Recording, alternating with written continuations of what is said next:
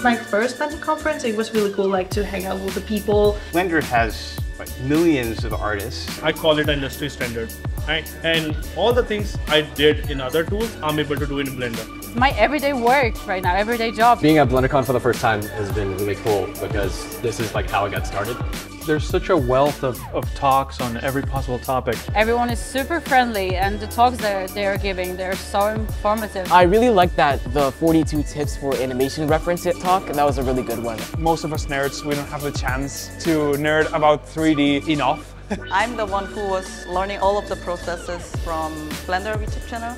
So for me, like meeting you guys in real life, it's like, oh my god, this person is alive, this person gives a talk there. You can learn things through forums and Twitter and get a sense, but meeting people face to face, understanding what they're doing with Blender is so invaluable. It's also just nice kind of sharing experiences with other creators, and it's a really good place for me to connect with fans of the channel as well. All the women were really happy that there was a space where we could meet, from people that do jewelry in 3D, from people that animated games, really diverse, without limits. Thank you, Blender, for being so cool.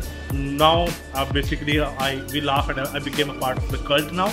I convert people to join this cult. I don't come, this is awesome. I wanted to be inspired, and that happened. I will be back. I will be 100% back and use Blender.